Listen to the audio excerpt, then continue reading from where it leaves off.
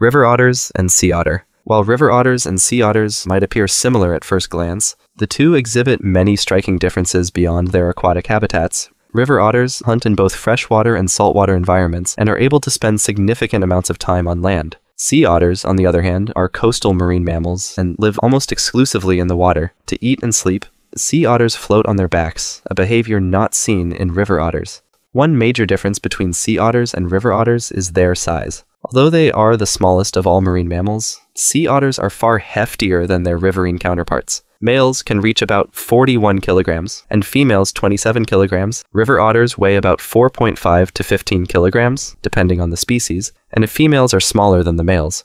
Beyond their weight, sea otters also have longer bodies than river otters. Though their flat tails are shorter, river otters boast a sleeker build than sea otters, and their long pointed tails can make up about a third of their body length. River otters use their long pointed tails and all four paws to swim, whereas sea otters rely mostly on their short flat tails and two back paws to navigate in water. Fur thickness is another key physiological difference between river and sea otters. Sea otters have a uniquely thick pelt, with about 26,000 to 165,000 hairs per square centimeter, the densest coat of any living mammal species. A number of behavioral elements also distinguish river and sea otters. Exclusively a marine species, sea otters consume food found in their aquatic habitats, such as sea urchins, crabs, and shellfish.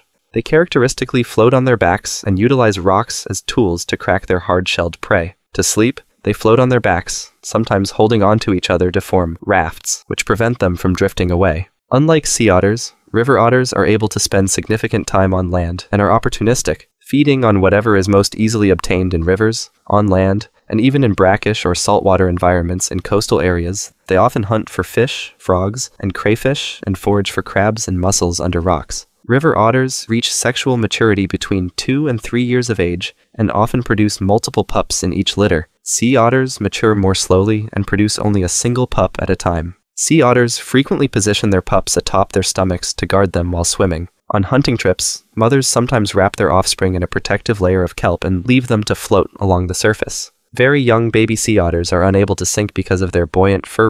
River otters, in comparison, travel with their pups alongside or shelter them in a burrow along a riverbank.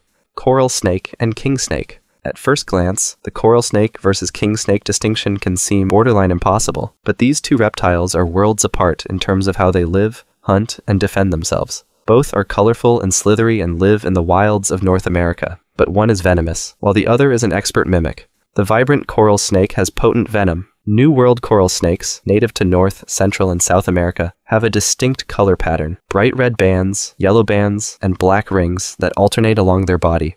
Coral snakes deliver their toxins through small but effective fangs. When a coral snake bites, it uses a powerful neurotoxin that can paralyze its prey, affecting the nervous system and quickly shutting down vital functions. They typically feed on small snakes, lizards, and frogs. King snakes are non-venomous, but they bear a striking resemblance to the coral snake. Scarlet king snakes, in particular, look like coral snakes with their red, black, and yellow bands. But black bands separate red and yellow bands. If you're ever in doubt, check their color patterns closely. Coral snakes have yellow bands touching red bands, while king snakes have red bands touching black. King snakes are constrictors, which means they kill their prey by wrapping around it and squeezing tightly until the animal can no longer breathe. While they eat small snakes, lizards, and rodents, they can kill and eat venomous snakes, including coral snakes. Their resistance to venom makes them a top predator in the snake world, earning them the name king snakes. Coral snakes use venom to paralyze their victims, while king snakes use constriction to suffocate them. Their diets overlap a bit, since both species eat small snakes and lizards, but king snakes have the added ability to prey on venomous snakes. Coral snakes are a bit more reclusive and live in more tropical or warm environments like southern Florida, while king snakes have a wider range and live across North America. Hawk and falcon. You see a large bird soaring through the sky at top speed. But what was it? Your friend says it's a peregrine falcon, but her partner says it's a red-tailed hawk. Can you resolve the great hawk versus falcon debate? Distinguishing between these birds of prey can be tricky. Both hawks and falcons tend to favor open hunting grounds with high perches, and they're both big, fast, impressive hunters. But there are a few key differences. A hawk is a bird of prey in the Accipitridae family, which includes buzzards, eagles, harriers, and kites. Most hawks are part of the genera Accipiter or Bujudeo, but some buzzards, harriers, and kites, and even some falcons, are called hawks. Hawks prefer open spaces with a few high perches, like cliff ledges or tall trees. A falcon is a bird of prey in the Falconidae family. There are almost 6 species of falcons, the most famous of which is probably the peregrine falcon, Falco peregrinus, the fastest animal in the world, at least in the air. Falcon wings are long and pointy. Their pointy wings help distinguish falcons from hawks. Hawks have rounded wings and broad tails, while falcons have long pointed wings and narrow tails. Like hawks, falcons can live almost anywhere. You can find the peregrine falcon, for example, on every continent with the exception of Antarctica. Some falcons migrate while others stay put. Hawks tend to glide or hover while hunting, whereas falcons use rapid, powerful wing beats and high-speed dives. Falcons typically have a sharp tooth on their beak to sever their prey's neck, a feature not found in hawks. The best way to distinguish hawks and falcons from each other and other birds is to learn how to identify the specific falcon and/or hawk species that tend to frequent your area. Guinea pig and hamster. Hamsters and guinea pigs are relatively low-maintenance pets that make a great choice for new pet owners. The two animals have several fundamental differences, though they grow to a completely different size. Typically, a fully gowned guinea pig will measure somewhere between 20 to 30 centimeters, while a hamster will only reach around 5 to 15 centimeters. Guinea pigs' life expectancy is considerably longer. You can expect your guinea pig to live 5 to 8 years if it stays fit and healthy, whereas a hamster typically lives 2 to 3 years. Guinea pigs are herbivorous, while hamsters are omnivorous. Put simply, guinea pigs are vegans and will not eat meat, although it's by necessity rather than choice. A hamster can eat meat, or put scientifically, obtain chemical energy and nutrients from materials originating from animal origin, although it is more likely to be in the form of insects. Their offspring are very different. Guinea pigs give birth to pups that are born with hair, a full set of teeth, eyes wide open, and the ability to run around. A litter is typically around 2 to 4 pups. A hamster's offspring will be born without sight and hair, and their litters can be as large as 20, although typically more like 6 to 12 pups.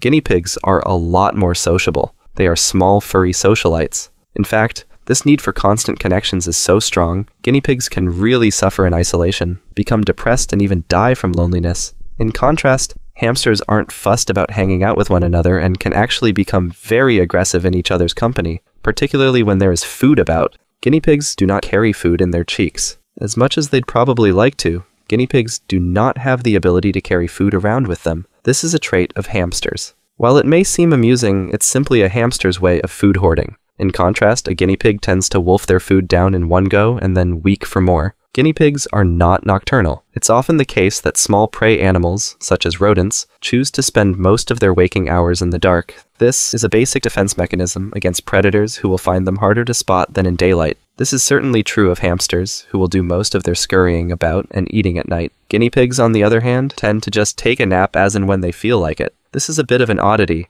but it has been suggested that this is a direct result of their prolonged domestication. They just don't feel threatened like they did in the wild. So rather than sleeping at night or during the day, guinea pigs are actually masters of the power nap and can be awake for as long as 20 hours within a 24-hour period. That's all for today. Thanks for watching and see you next time.